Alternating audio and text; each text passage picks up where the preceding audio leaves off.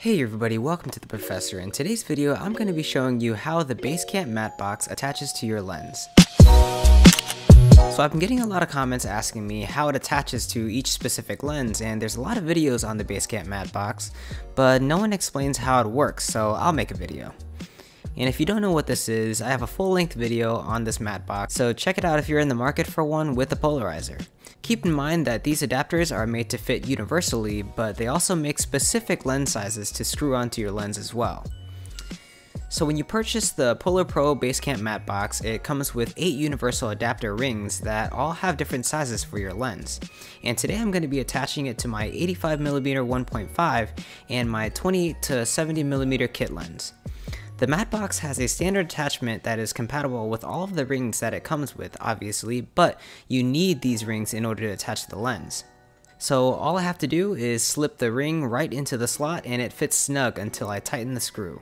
So first I'm going to be demonstrating on the lens hood to show you that you can attach it on there instead of your actual lens. Now this isn't the best ideal way to do it, but I do it anyways on my 30mm lens because that lens is too small in diameter to fit onto it.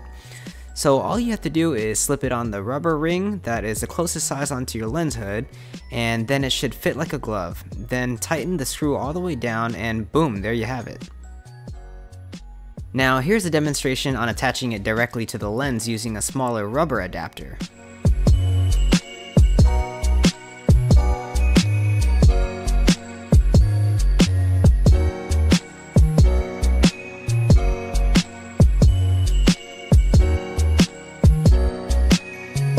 And then last but not least, same thing, since the hood on my 28mm to 27mm lens is roughly about the same size as my 85mm, I can use the same attachment. And there we have it. So I hope this video helps, and thanks for watching.